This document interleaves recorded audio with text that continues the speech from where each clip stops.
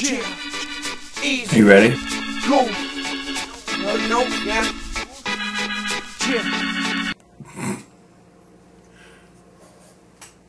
Hello and good morning.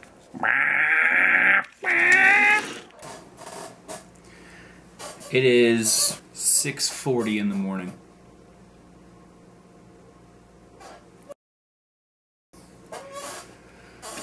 Yesterday was chaos.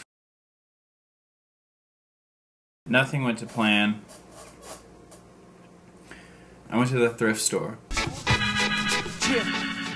Okay, so the backstory here is I started going to thrift stores in college. It was 2006, 2007. We would go just for fun. And then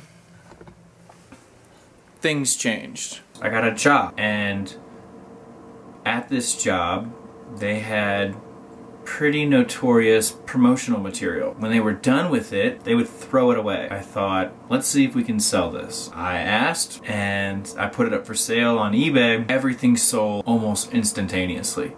It was great. That's when I learned I could make decent money on eBay. In 2006, we're talking $700 or $800. Every time they would change promotional materials, so 4 months. I was in college, I just went to partying anyways.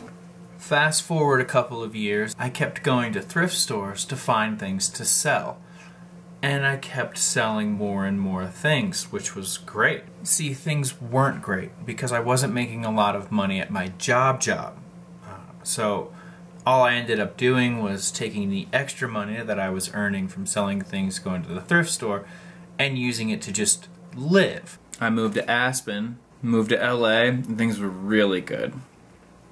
And during the pandemic, a lot of those thrift stores stayed open, so it really subsidized my income a lot, and I was able to stay pretty fashionable. LA thrift stores are great. Now that I live in Denver, thrift stores aren't that great, but old habits die hard, so I catch myself pretty regularly going to the thrift store to burn off time because I have a lot of free time on my hands. I don't particularly care for it, but that's what I do. That's the backstory. Whatever I do put up for sale, eBay, link in the description below. These full double knee Carhartts.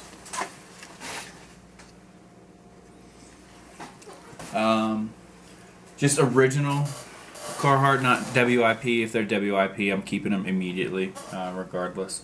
24 bucks. Can't beat it. They're big. They're a size 36. Now, I bought these because I really liked everything that gallery department was doing. Photo. It's just a lot of work, and then I also don't have the skill set to make them like flared. They're super wide leg, which is coming back in style. I got this hat. It's a corduroy. I don't know if you can't see. And it's a rope hat. $6. Patagonia jeans. I don't like these. I don't like denim that comes in stretch fabric. I think that's cheap. I just know that they'll sell because people like Patagonia jeans. I think they're like $100 retail. I paid, I think, $12 for them. Brand new condition. Like no signs of wear anywhere. So those are size 36, 32. These I was super hyped on. So these are true selvage denim, but if you look here, the hem has been altered. Vintage cut, the big E. 1954 Levi's, the zipper fly, selvage denim, little signs of wear. It says that they're 34. They are not. I was gonna keep these. I like them a lot. But they don't fit because I'm fat and I'm tall-ish. It really bugs me that somebody had these hemmed. 34 would have been so perfect, and you just fucking ruined them by doing this to it. Alright, what can you do? The damage is done, and then I got a bunch of random stuff. I do know a lot about skiing and ski boots.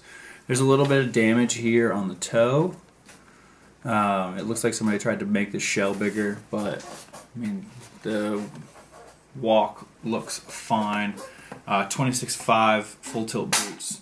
They don't make these anymore. This brand went out of business. It got bought by K2. So I'm sure some folks will grab these up just because full tilt has a very special place in a lot of free skiers' hearts. I bought these for 15 bucks. Not bad. I bought the Levi's for 10 bucks. I just went off on a whim. Sorry, you're coming with me. And bought a suitcase. It's a Tumi bag. I got it for $12. Everything's in okay condition.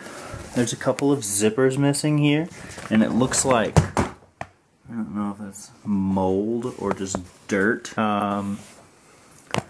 Monogrammed, so not the best, but I'm gonna take it into the Tumi luggage store here in Denver and see if I can't get those zippers replaced. This espresso machine, I was like on the fence about. It didn't come with the grate, it didn't come with the cup that goes in there, but I was like, I think $12.